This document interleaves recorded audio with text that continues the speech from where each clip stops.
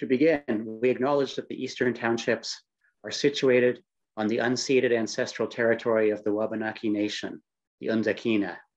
These lands were taken in an act of colonial violence and erasing of the history that came before. Today, we acknowledge that history and say, with the words given to us by Abenaki friends, Kolum Payomba, Wambanakiak, Anda Kewonk, you are welcome on the Abenaki territory. Nous reconnaissons que les cantons de l'Est ou l'Estrie sont situés sur le territoire ancestral et non cédé de la nation Wabanaki, the Nzakina. With that, welcome to the 22nd Robin Burns Lecture in memory of former Bishop's history professor and co-founder of the ETRC, the Eastern Townships Resource Center, or Centre de Ressources pour l'étude des cantons de l'Est. Je vous souhaite la bienvenue ce soir.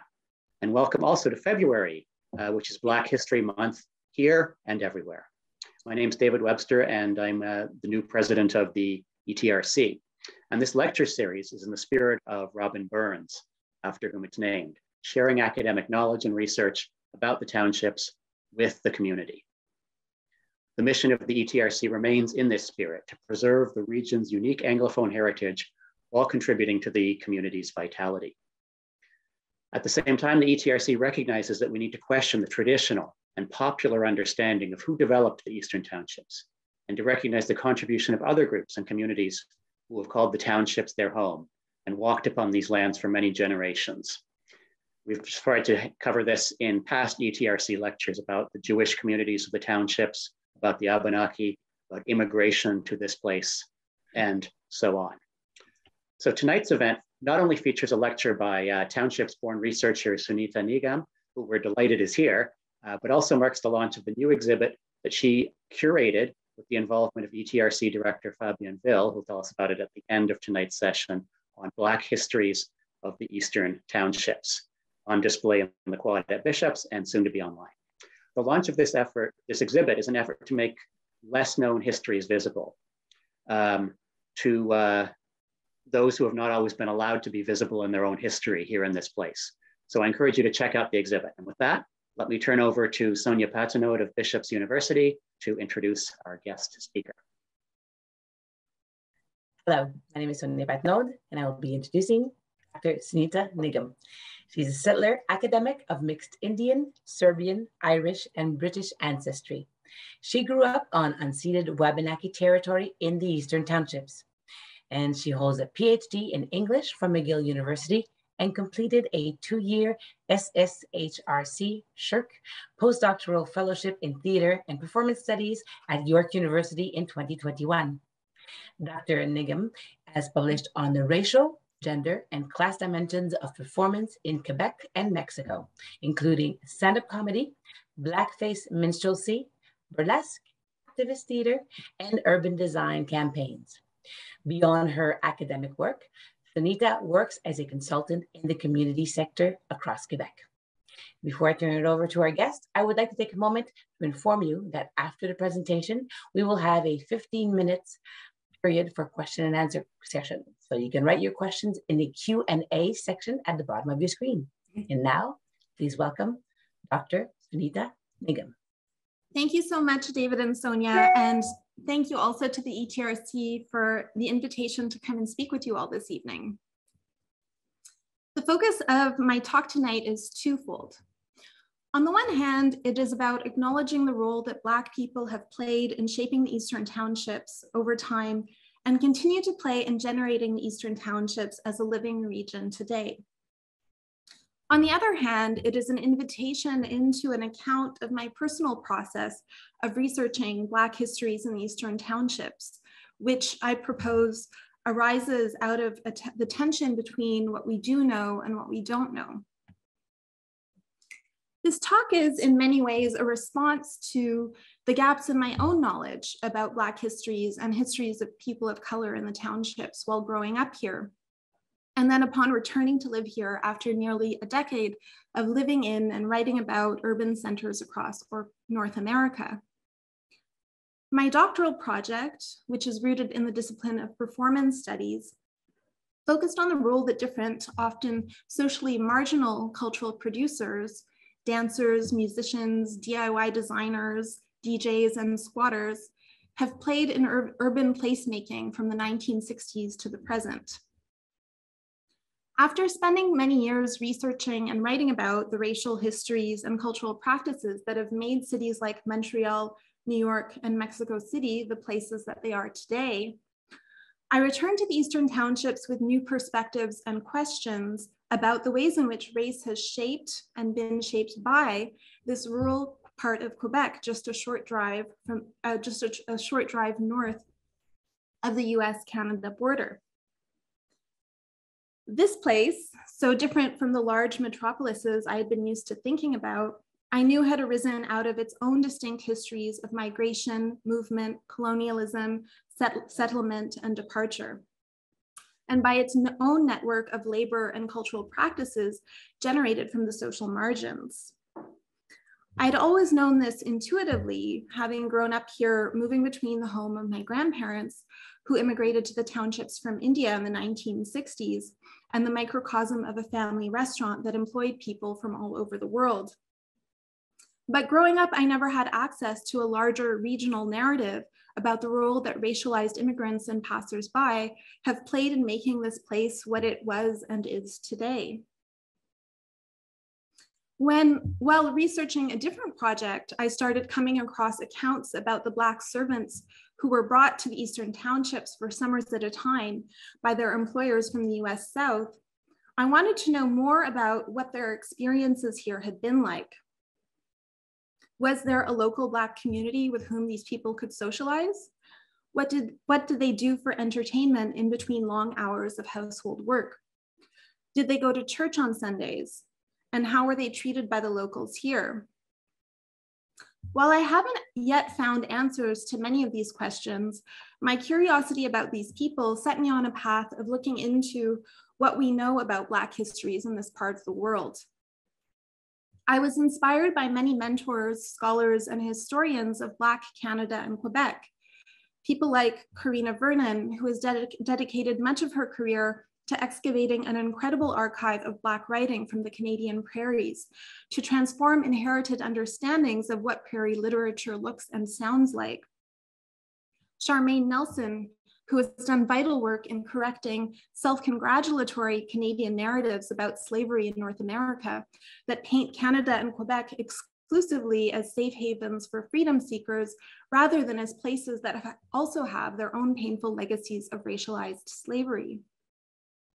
Dorothy Williams, who has examined Quebec's Black histories from the lenses of race, gender, demography, economics, culture, and language, and published several books and resources on the subject, including the first Pan-Canadian toolkit for the teaching of Black history from K through 12.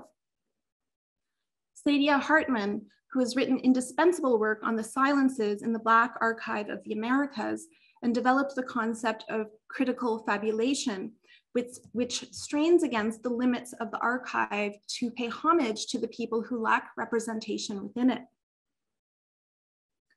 I was also inspired by local Black activist movements in the townships and Quebec, especially the present-day work of Aïssé Touré and Angélique Gauguin-Couture, founders of the digital platform Black Histories, which showcases the present-day artistic and entrepreneurial contributions of Black people in the region as a local response to the now transnational Black Lives Matter movement.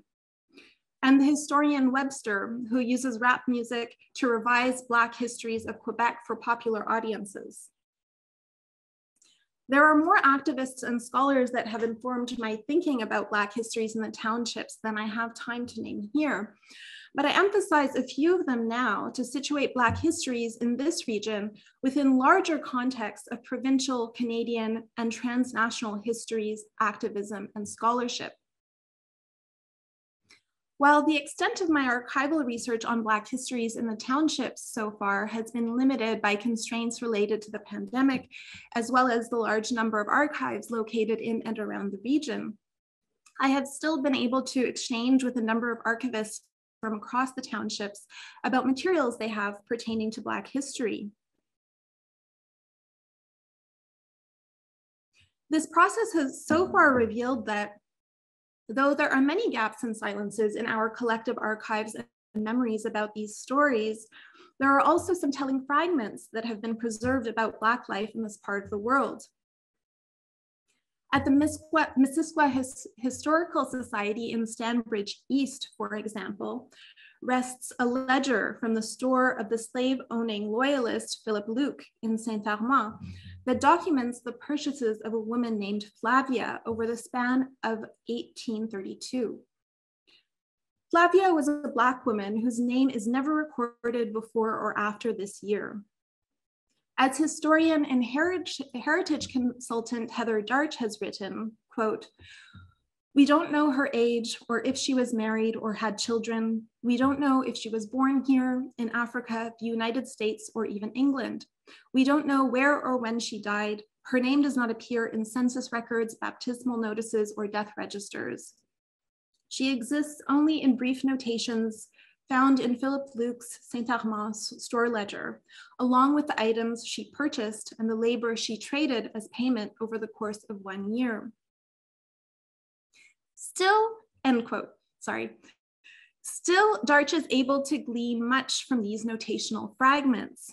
As she writes, quote, "Flavia's purchases reflected her life," end quote. In Darch's text, all that we don't know about Flavia's life exists in a generative, even luminous tension with what we do know. Quote, "She bought wood chips, corn, hay, mutton, sheepskin, and mackerel. There are no feminine items such as ribbons, mirrors, and sewing accessories. Whereas other customers routinely purchased coffee, tea, tobacco, sugar, salt, and rum, only Flavia's purchases of tobacco could be classed as an extravagance. What is most revealing is how Flavia paid for her purchases. From February to December, she draws dung, chops cords of wood, cuts logs, plows, sows corn, mends fences, works the road, reaps rye, shaves sheep, and cares for the potato yard." End quote. As Darch is careful to point out, Flavia's labor was not like that of white women. She writes, quote, "In the interest of extracting as much agricultural work from as many able-bodied Black people as possible, white landowners made no distinction between Black men and women when it came to hard labor," end quote.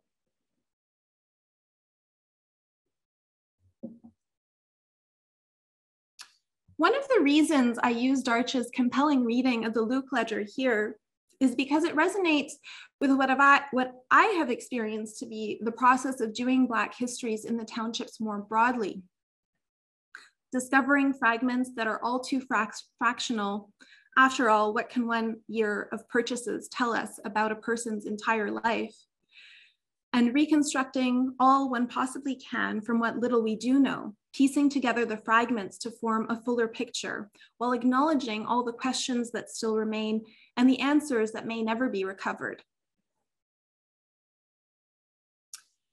Take another example, the case of Eliza Rickard, who in the archives of the Bibliothèque et Archives Nationales du Québec tell us arrived from Guadeloupe on April 11th of 1911 to work in Bromptonville in the home of an E.W. Tobin MP, a prominent local businessman and member of the House of Commons under Sir Wilfrid Laurier.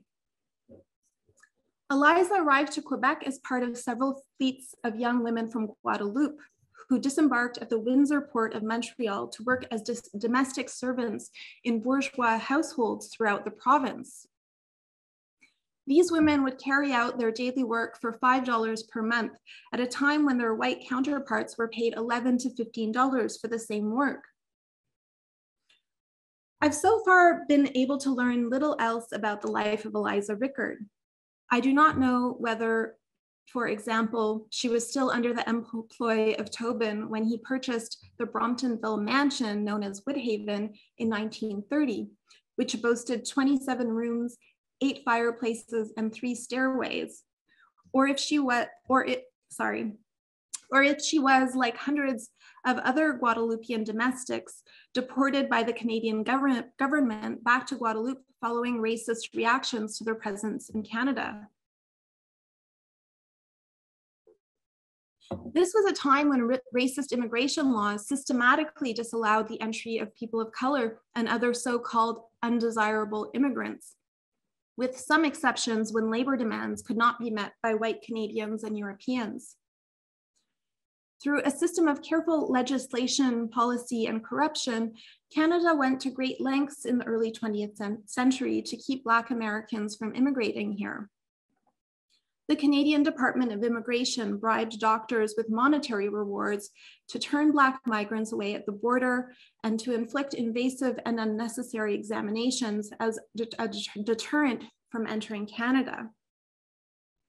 Notably, a historical analysis of media and public opinion in the early 20th century reveals that while white Canadians were staunchly opposed to Black immigration, racism was perceived as an American problem that was foreign to Canada and which could be avoided as long as Black people could be kept out of the country entirely.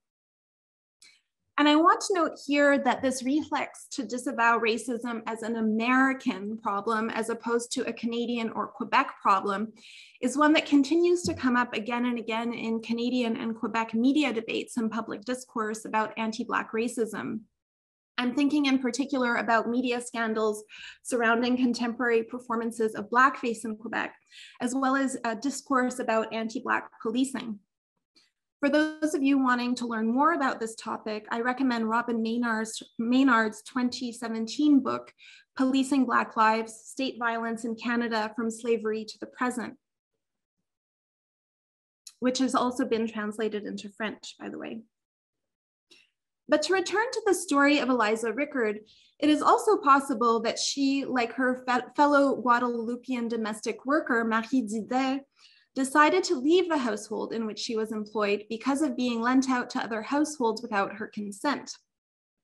The case of Marie Didet, in fact, featured in a prominent Montreal legal case in which her employer, a Mr. K.E. Brassard, brought a charge of breach of contract against Didet for leaving her employment with him. The case was eventually dismissed and Didet was allowed to leave.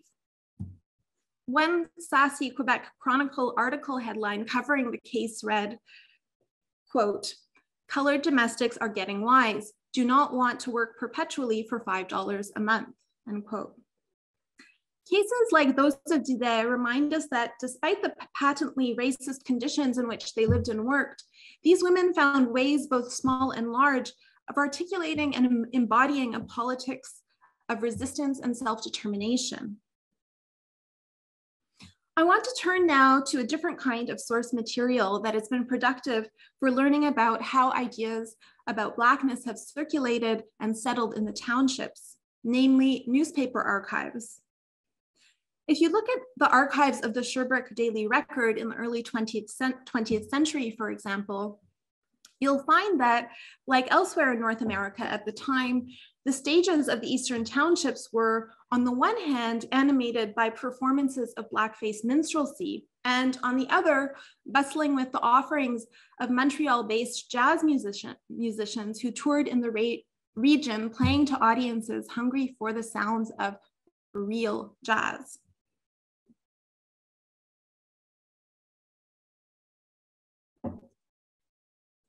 Blackface minstrelsy, which was a wildly popular live entertainment form in North America in the early 20th century, involved the use of song, dance, and comedic monologues performed by usually white men and women who blacked up their faces with burnt cork to perform caricatures of Blackness.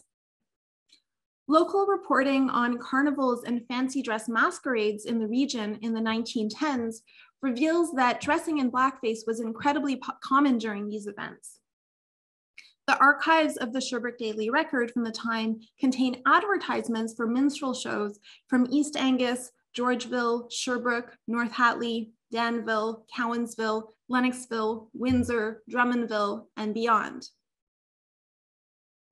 This phenomenon attests to the fact that stereotypes of and a fascination with Blackness occupied the cultural or racial imagination of the townships from the 1910s through the 1930s. And I think that there is much interesting work to be done on what we might describe as the development of the racial imaginary of the townships through the interaction with ideas about racial difference over time. And here I want to point to the work of Jamaican American poet, essayist, and playwright, as well as founder of the Racial Imaginary Institute, Claudia Rankine, who describes the project of thinking about the racial imaginary as a process of demystifying the imagined ideas, both conscious and unconscious, that people have about race to better understand how, even though it is an invented concept, race nevertheless operates with extraordinary force in our daily lives.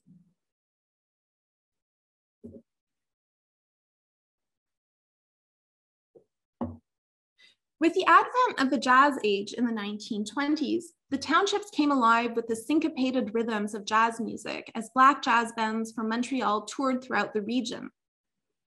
Advertisements from the time betray a local fascination with real jazz music, and the elite dancing academy on King Street in Sherbrooke promised to teach the real jazz, the African-American style of dance that arose alongside the music. The townships also saw a jazz revival in the late 1940s through the early 1960s, when world-class jazz musicians like Louis Metcalf, Gene Cooper, and white jazz composer Galt McDermott, two-time Grammy Award winner and alumnus of Bishop's University, came to play at various venues, including Bishop's. Louis Metcalf and his international band even opened Sherbrooke's first commercial exposition in April 1949. The township's jazz scenes of the 1920s and 1950s connected the region to a Black diasporic network and served as an important site for the performance of Black culture in this area. There are a number of other important punctual moments in which the cultures, talents, and labors of Black people come to the fore in township's history, including in the 1940s through the 1960s, when a number of Black athletes, especially hockey and baseball players, as well as boxers, came through the region to play for a season or a game. In the 1940s, players Herb Carnegie, Ossie Carnegie, and Manny McIntyre even starred on the Sherbrooke Seniors as the much-lauded Trio des Noirs, the only colored line in organized hockey. And here I'm citing the work of Andy Holman, history professor at Bridgewater State University. In 2016, the Black population of the Eastern Townships was nearly 4,000 people, with the vast majority concentrated in Sherbrooke. While the Black population in the region today only represents about 1% of the total Black population of Quebec, it remains a population in full expansion. To be sure, with provincial efforts to encourage immigration to rural regions, this population has nearly doubled in the last 10 years and is over 8 times bigger than it was in 1996. The majority of this population hails from countries that were colonized by France and Belgium. And today, much of the township's Black population is made up of second and first generation immigrants. Perhaps one of the most exciting examples of Black history in the making in the townships today are the growing activist movements and platforms that are generating spaces for Black community and solidarity, as well as public platforms for teaching the general public about the experiences and contributions of Black residents in the region. In 2020, law students and activists Ornella Yele and Deborah Oriam Akpavi, organized the Sherbrooke March Against Systemic Racism, which attracted over 3,000 participants. Following the march, a group of Black residents of the townships, including Felina Barros, Abigail Nzeba, Greta Sinzo Bakwira, Love Alonga, and Riziki Makandama, founded Cher Noir, which is working to create a space of unity, self-sufficiency, and well-being for the Black population of the townships. And in 2020, Aïssé Touré and Angélique Gauguin-Couture launched Black Histories, a digital platform that shines the spotlight on the talents of the Black communities of the region. In 2021, the Touré-Gauguin-Couture duo also created the web series Personne n'en parle, that deals with topics relevant to the region's Black communities. It is remarkable and worth highlighting that so many of these activist movements have been led and sustained by the work of women and overlap with feminist projects. Because it is important to me as a scholar to share what I've been learning about Black histories and present realities with the general public in the townships, I've collaborated with the ETRC to create a public exhibit called Black Histories in the Eastern Townships. Today, we are launching this exhibit both as a virtual object and an outdoor display now installed in the Bishop's University quad. And this exhibit shines light on how the townships have been shaped by histories of Black labor, cultural production, creative intellect, resistance, and activism. It includes texts from scholars and historians of Black, Canadian, and Quebec history, including Dorothy Williams, Charmaine Nelson, Sean Mills, Andy Holman, and Heather Darch, and from local Black activists, specifically Aïssé Touré and Angélique Gauguin-Couture. A number of these texts are illustrated by the works of contemporary Black artists who use their creative practices to respond to elements of Black history in the province. The exhibit also includes two newly commissioned artworks by artists Anna Jane McIntyre and Emmanuel Jacques, who recently completed a residency at the Adélard Gallery in Fredericksburg, focused on responding to the oral histories about Black life in the Brome-Missisquoi area in the 18th and 19th centuries.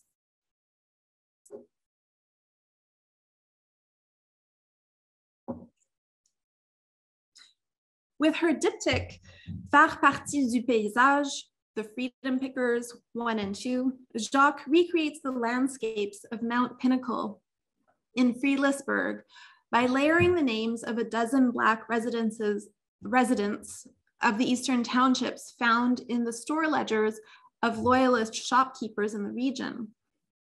The font used to create the stamps for the landscapes, called U.S. Declaration, is inspired by the U.S. Declaration of Independence. The font references the period in which many Loyalists came to the region, some with enslaved Black people. With Jacques' studies, Black residents of the townships are presented as intrinsic to the land and landscapes, even as their names are sometimes obscured or difficult to decipher. With her sculpture Tresse, Mèche de Cheveux, McIntyre lists her media as a cedar fence post, antique nails, cement, hardware, paint, toy box, blood, sweat, tears, mixed emotions, ghost patina, stories, rumors, fragments of history, time. Her mixed media crossroads sculpture, measuring 7 feet tall, topped with the pole star and set on wheels, conjures a nomadic cedar tree, a tree considered to be a talisman of strength and resilience, particularly in turbulent times. Branches, like choose your own adventure signposts, point toward different paths to take. Tresse, Mèche de Cheveux, asks viewers to listen very carefully. Its branches feature a small wind chime made of 3 antique nails, similar to those gifted to the artist by Monique Dion, owner and caretaker of the United Church of Phillipsburg, the vitally important Eastern Townships Lake Champlain station stop on the Underground Railroad. Tresse, Mèche de Cheveux, is the artist's response to the call, where do we go from here? Chaos or community? Posed by African-American social justice campaigner Martin Luther King Jr. in his 1976 publication of the same name.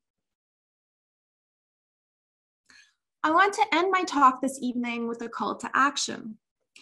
If you or your families have stories, artifacts, or experiences related to Black histories and realities in the region, whether these be related in French or in English, and which you feel should belong to our collective memories of the townships, consider being in touch with the Eastern Townships Resource Center to share these. This Black Histories exhibit has never sought to present a complete or total portrait of the Black histories in the region, because that is a very large collective project that requires multiple and differing perspectives, especially those from Black communities in the region today. With this exhibit, we humbly hope to plant seeds for future conversations about Black history, culture, and life in this place. Thank you. Merci. Let's go. All right. So there are a few questions. Thank you very much, Dr. Nigam. It's very interesting, so much to learn, and I'm looking forward to seeing the exhibit myself. I would ask our viewers to put their questions in the Q&A section. That way it's a little easier to decipher from the hellos in the chat. We had a first question. Someone is asking if it's possible to obtain the bibliography from your talk. Yes, I think, yeah, Fabian, can we make it available on the ETRC website? Yes, we will do that. Perfect. Okay, the next question is from Mustago Bay. In the course of your research, have you come across any stories of Black people in the French part of the townships, Frontenac County, Lac Mégantic? If yes, could you expand on this topic? I personally have not, but that doesn't mean that they weren't there, because there's still so much research I need to do, and I hope other people will be doing and maybe have already done. So I don't want to say that we don't have the information. I'm not aware of it, but I hope to be aware of whatever information we do have so far. Thank you. One more question. What shocked you in this research? Ooh, that's an interesting question.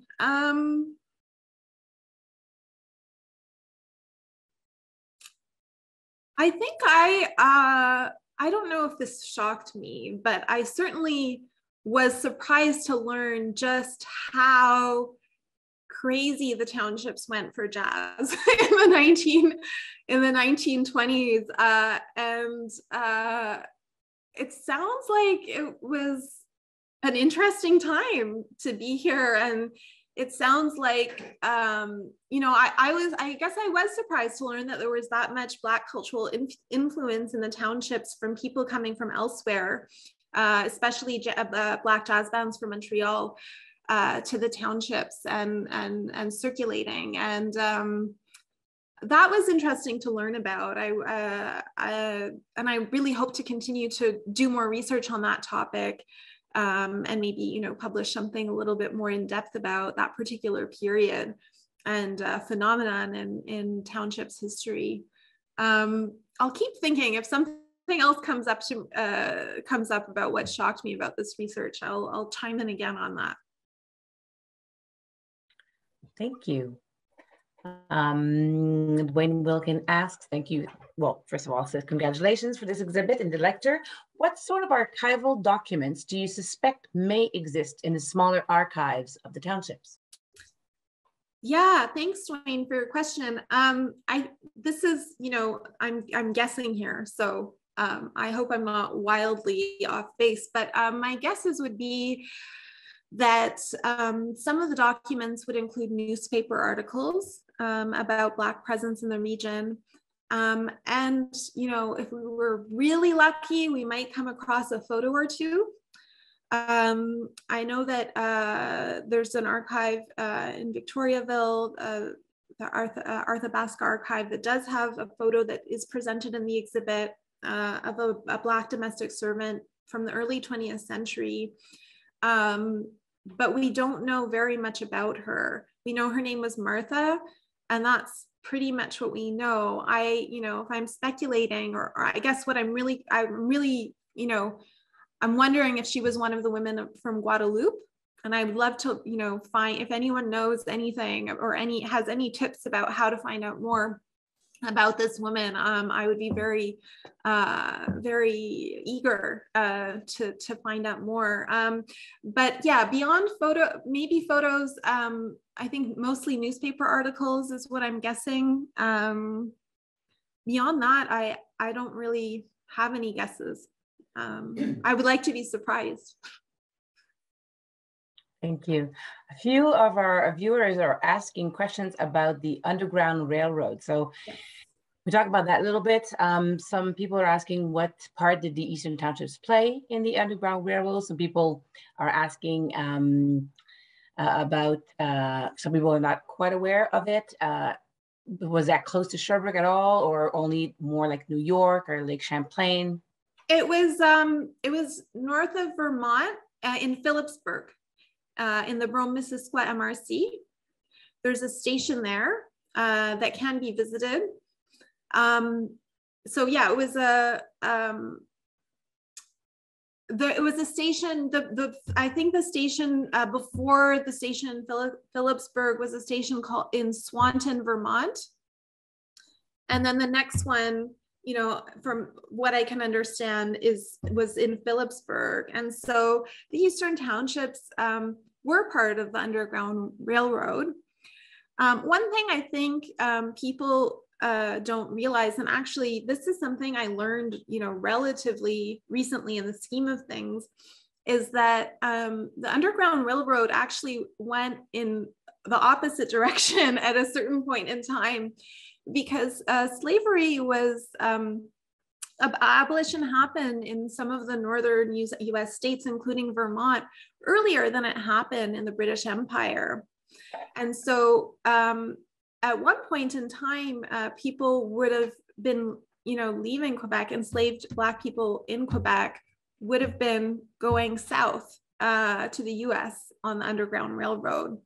And then that direction switched in 1834 with abolition across the British Empire. That's not, you know, I'll be transparent. This particular topic is not something I've done a lot of research about. I'm not an expert on the Underground Railroad. I know other people are. So I'm looking forward to learning more about that. But I do invite people to learn more about the station in Phillipsburg, and also the role the Methodist Church played. You know, it's said that when there would be outsiders coming through the town, the bells of the Methodist Church in Phillipsburg would be rung to warn people, to freedom seekers and their accomplices to hide. So that's one story that we have that's been passed down in oral histories about Black histories in the Brome-Missisquoi region. Thank you. Erin Hurley asks, where will you look next for your sources on Black histories in the townships? Oh, I would really like to do some oral histories collections because I know that a lot of people have them. And I studied literature. I'm fascinated by storytelling. And I think that I want to look, so the next place to look is in people and in their stories. That's the next one. Okay, do you know how important the Loyalist immigration movement to the townships was on Black immigration? Well, I know that it was important when white Loyalists brought enslaved people to the region. So in that sense, it was, you know, important for kind of early days of Black life in the region. And, you know, the work that these people did, some of it was in households, so some of it was domestic labor. They would, you know, take care of the cooking and cleaning and child rearing and perhaps midwifing. And then, but we also know that they, you know, cleared lands and they worked in the potash industry. So it wasn't only domestic work that they were doing. That's for the moment, that's what I'm aware of, but perhaps I'm sure there's still more to discover for sure. Mm-hmm. Jacqueline Madison asks, do you have any information on formerly escaped slaves from North America? From North America?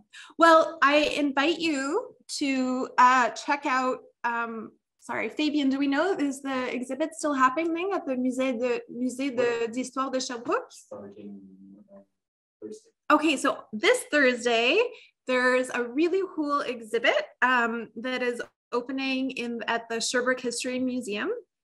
That is about, I think it's called Fugitif, or Runaway. And it's about runaway enslaved people that are more correctly known as freedom seekers across Quebec.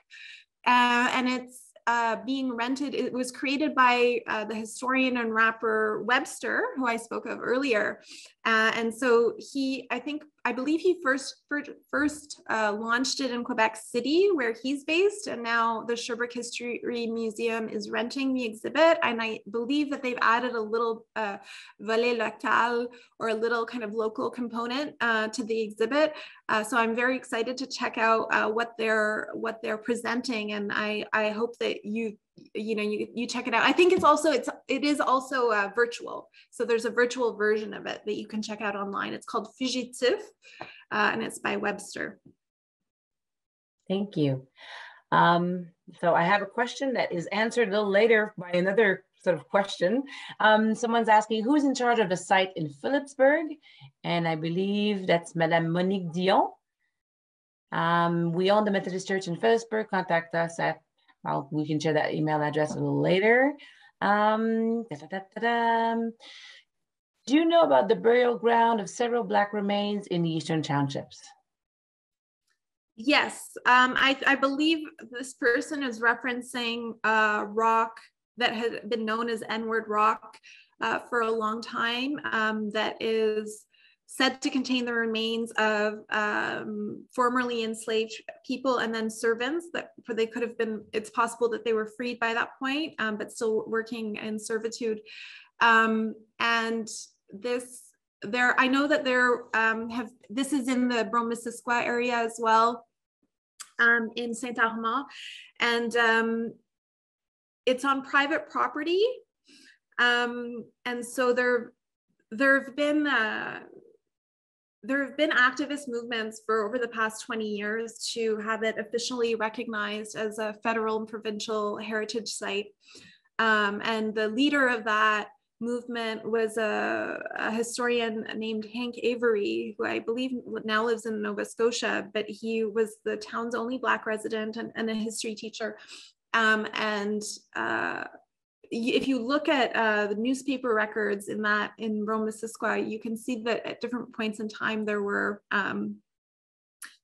kind of a reinvigoration of a movement to have it officially recognized. It is recognized as a heritage site, I believe, by the town, and perhaps the province, though I have to double check that. I'm not sure. I don't believe it's been recognized federally, though. Okay, I have another question, but before I forget, someone was inquiring about the transcript of this of our event this evening. I mean, I think the recording will be available. The transcript, is that something as well? Yeah, the recording. Possibly the recording will be available. I have to rewatch it and see how it went. But yeah, I don't see why we can't publish the transcript of tonight's talk along with the bibliography on the ETRC website. I think that should be fine. Yeah. Okay, so this is a two-part question. Is it correct to say that in the Black people that first came to the townships, either as domestics, help or slaves, or passed through more in entertainment, music, and sports? I guess this might have been more adults, possibly not families. That's the first question. And the other part of the question is, do you know when Black people began to settle in the townships, not in relation to domestic help / slavery? Sorry, I'm sorry, Sonia. Could you please repeat the first question? Yes, the first part is more like a statement. Okay. Is it correct to say that the Black people Black people first came to the townships either as domestic help or slaves, or passed through more in a entertainment, music, and sport context. The person says, I guess this might have been more adults, possibly not families, question mark. Okay, so it is, I think, yes, it is correct to say that the first Black people in the townships came as slaves or servants. And then there was a wave of cultural producers, musicians, mostly musicians, and then athletes. And whether they were adult, well, we know that the first enslaved people that came to, they were brought by Philip Fluke to Saint Armand. There were several children. I think the youngest one was 5 years old. And then there were a few teenagers. So I think actually more of them were children than they were adults, the first Black enslaved people in the townships. The domestic servants, I know that the women from Guadeloupe were as young as 15 or 16 years of age. They were generally pretty young. And some of them were joining their, other sisters who had previously come. We have accounts of, sisters meeting in the Windsor Port of Montreal after not seeing each other for a long time. And then what was the second question? Sorry. The other part of the question is, do you know when Black people began to settle in the townships, not in relation to domestic help or slavery? Right. I think that it's scattered. Certainly, we see more of an increase in the 60s and 70s than before. Before that, it's kind of like a trickling. And then, I think that since the 60s, 70s, it continues to grow. And certainly in the past, 10 years, we've seen it like grow quite a lot more than we've seen it in any one period. Okay. Well, I think that answers most of our questions, and we sort of have to wrap up. So like we said a little earlier, we are going to be able to provide the recording and possibly the transcript.